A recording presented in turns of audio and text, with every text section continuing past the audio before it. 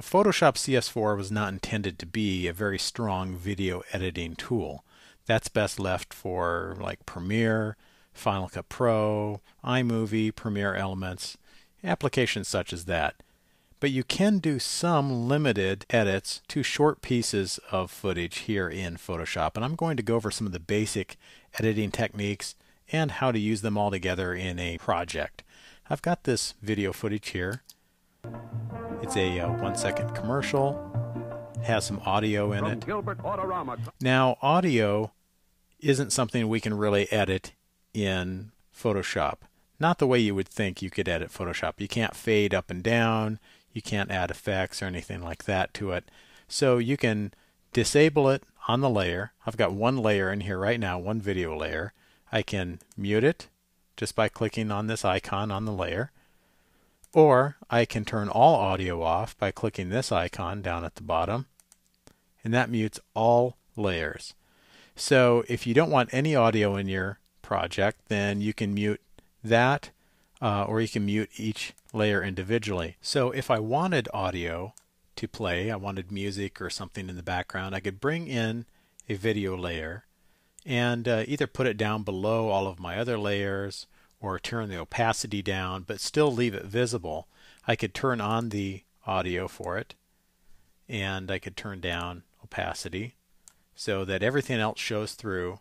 Then I can play and the audio will still be there. And that way I can add audio to my edited piece and do everything that I wanted to in there. That's pretty much the extent of audio editing in Photoshop CS4. So we'll just turn that off for right now. We're not going to use any audio at this point. To start with video editing, some of the basic video edits that we can make in here to start with is like a crop or a split edit. And that is to just grab the edge of the bar here. Notice how it turns a light green. That means that is cropping it or splitting the video. Now we can do that at this point. I can move that to wherever I want, and it's non-destructive. It's just kind of hiding the video layer. It's not really taking it away. It's not really cropping it like we're used to doing cropping of an image in Photoshop. This doesn't crop it quite the same way. It just kind of hides it at that point. And this is the basis for how video edits are done. We've got several options in here for doing this, but this is the most basic edit. Now I can manually do that, or I can move my time indicator to a point, bring it out here to 5 seconds, and then I can come over here to the palette menu and select Trim Layer Start to Current Time. And that will do it specifically right to the time indicator. I can do the same at both ends. Move that to a point that I want, and then trim end to current time. And there it is, it's trimmed. Now what if I wanted to trim to that point, but I didn't want to waste the first 5 seconds here? Well, obviously I can put other things in this place on the timeline, but I want to just have the movie start right here. So what I can do is move that down. I can grab the green space of this bar here. That's the actual layer, and I can move that along the timeline. So I can move that wherever I want in here. Say I wanted it to start right here where the Gilbert started. That's where I really wanted it to start. Then I can just move that along the time. So that's how you can actually move a video layer in time. So let's reset this back to where it was, get it back to where it's going, and let's actually look at some of our other editing capabilities here. Okay, in addition to cropping our video or just moving it along the timeline here, we can do something that's called a slip edit. I'll say I wanted to crop to this point, crop there, and I've got 5 seconds of something that I want in there, but I don't necessarily want this video to start right at this point. I want it to start later on.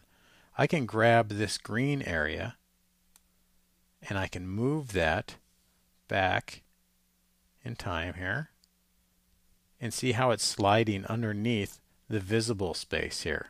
I'm not moving the whole layer, I'm just moving the content of the layer underneath. That's called a slip edit. Now you can punch that in on any layer at any time and just move things, nudge things a bit as you need to. And that's in lieu of moving everything along the timeline. Do know that, of course, everything will follow you down here as well. So the point that that would be helpful is if you do have several layers and you want to just nudge something. You can't go any farther to the left, unfortunately, than frame 0. So this is very limited in its use. You have to move the whole piece at that point if you want to go past frame 0. But it does allow you to do very minute touches and edits, yeah, especially if you've got several layers you're working on and you just want to do a little tweak. Now notice we could edit either end of this video layer. We can't come in here and cut a chunk out and move it that way. It doesn't work that way. It's not like Premiere or Final Cut where you can go in there and make slices and pull things out. This only allows you to make edits from the end. But there are a few other tools in here that we can use. So let's get this back to 0. And say I want to come in here and cut out just this section here where the Gilbert is. I want to start right there. Well, I can move my workspace and right down to there, crop it, and then I'll move it down here right to the point where these kids are in the overhead shot. Move it to there.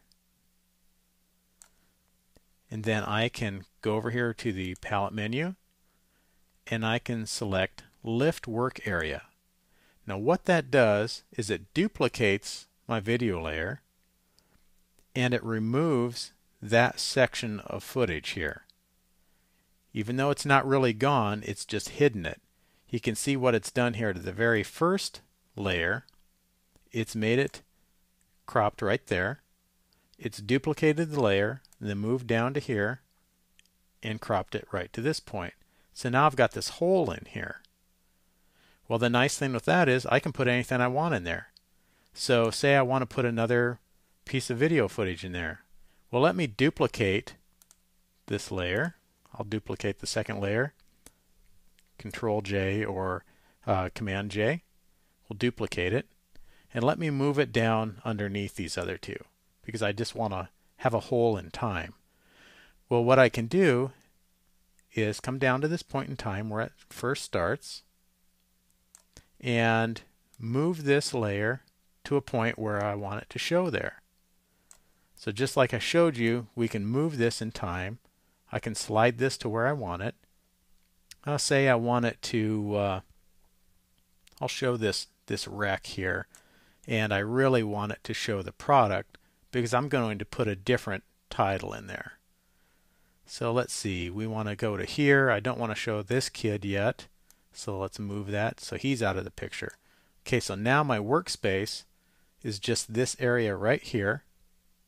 Shows the wreck, and it shows these lineup of cars here. That's good. Okay, say I want to put another title in there over top. Well, we can do that. Just add some text. And let's call this Speedway. All right, I've already got this font selected here. I think it's kind of cool. Let me go ahead and make it just a little bigger here. And we'll make it a little more visible by adding a little drop shadow to it here. There we go. Just a simple drop shadow. We'll keep it simple. So now I've got this cutaway in here. I've got the text layer is underneath this edited hole. So I don't have to do anything with the text. I don't even need to animate the text. Let's move this back. And let's take a look at this. I'll let this render. I'll be right back.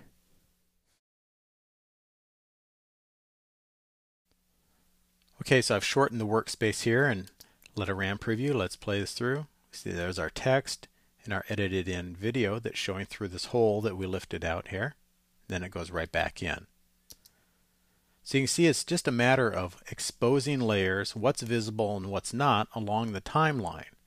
So if you want to animate things inside that hole, if I wanted to animate the way the text came in, I could do that on its layer. That way I've got a little more of a complicated edit here. So what if I wanted to just make this 30 seconds long? Well, I can just move my workspace down here, and then I've got a 30-second workspace right about there, and then I can have that end at that point.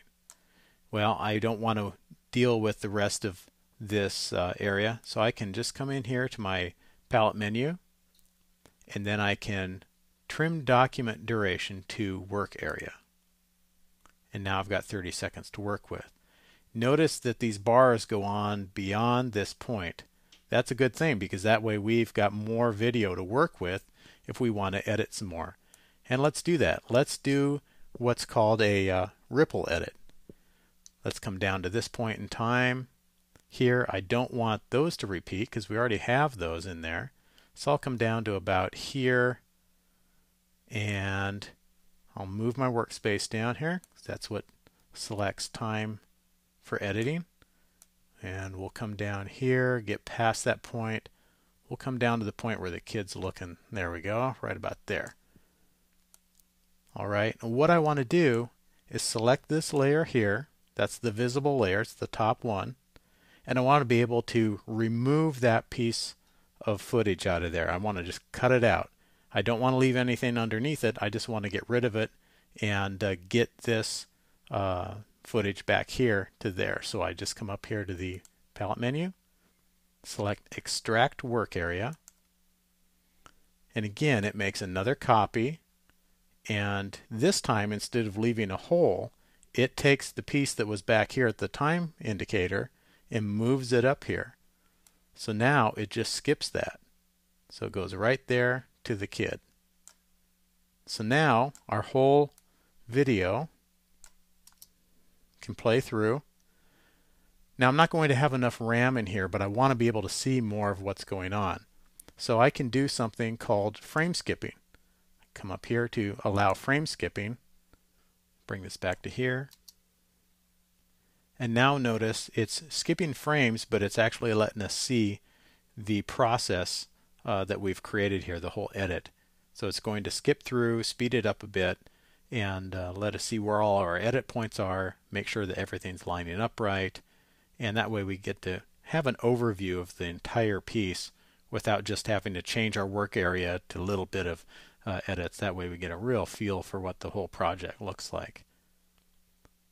So those are some real basic edits that you can make in Photoshop CS4, and we'll get into some other little tips on creating.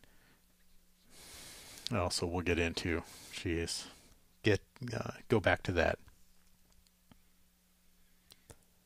And we'll get into faking some fades and transitions here in the movies to follow.